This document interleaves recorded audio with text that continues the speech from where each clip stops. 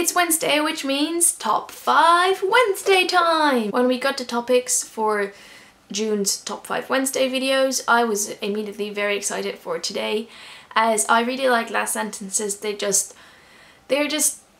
the ending of the story and very important. And I really like talking about last sentences. So yeah, when I finish a book, the last sentence is just something that I read over and over and over and over, because it's the last loose end of the story that I can grab before I completely fall into the darkness when I finish the story. Sorry. Back to normal.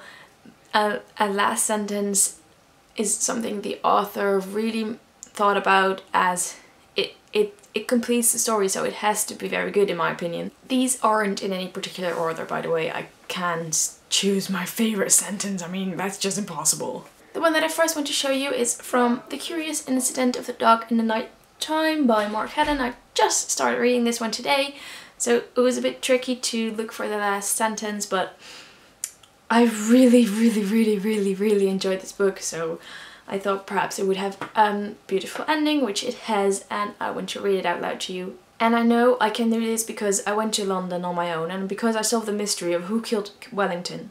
And I found my mother, and I was brave, and I wrote a book, and that means I can do anything. This is the sort of ending that leaves you feeling very positive and happy. And this last sentence is in the style of the rest of the novel, as this is narrated by a 15-year-old autistic boy, so it's kind of childish.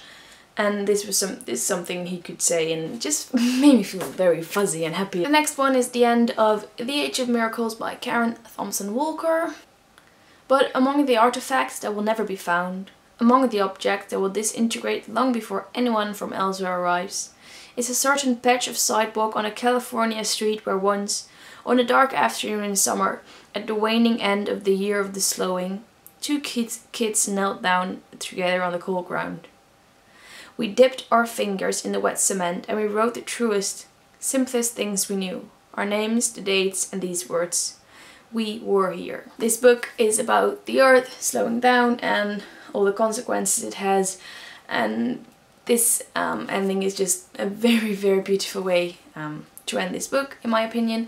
I read this one in Dutch, and the title in Dutch is We Were Here.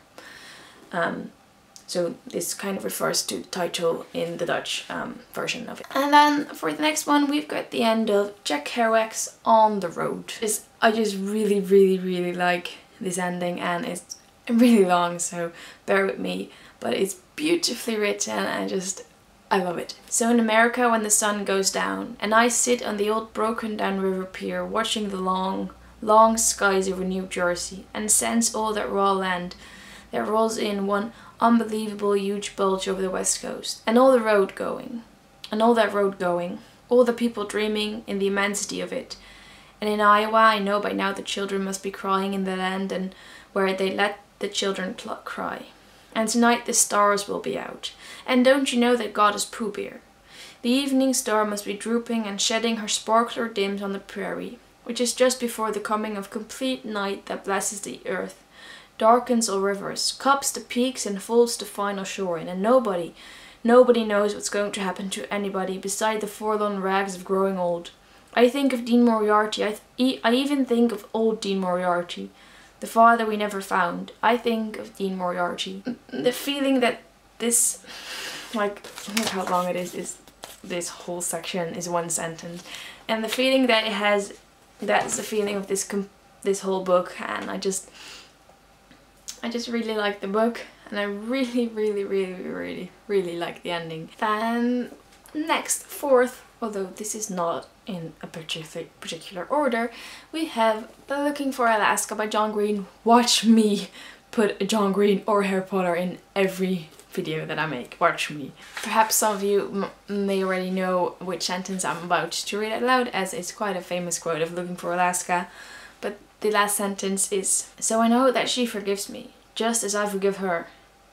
So Thomas Edison's last words were, "It's very beautiful over there. I don't know where there is, but I know it's somewhere, and I hope it's beautiful." Anyway, it's very fun that last words are quoted in the last sentence of a book, and I know that she forgives me is just a very important ending. The last sentence that I want to read out loud is from It's Kind of a Funny Story by Vizzini. I'm kind of cheating on this one as it is not a sentence, it's just the last, how do you say this in English, like the last bit, but it's just mostly one word sentences. So we'll just read that. Ski, sled, play basketball, jog, run, run, run, run home and enjoy, enjoy. Take these verbs and enjoy them. They're yours, Craig. You deserve them because you chose them. You could have left them all behind, but you chose to stay here. So now live for real, Craig. Live, live, live, live, live. All these words show how beautiful and how precious life is. I think that's a very important message. It's a modern day happily ever after in some way. Live for real, Craig. Live, live, live, live, live. His life continues. It does. He doesn't commit suicide, but he will experience all the beautiful things that our world has to offer. So that was it for today. These were my top 5 favorite sentences, favorite last sentences. If you've made a video yourself, please link it down below, as I would love to check it out, as I really enjoy last sentences. If you didn't make a video, please just go to your book, through your books, and look which last sentences you like. For now, have a very good one, and I hope to see you later. Bye!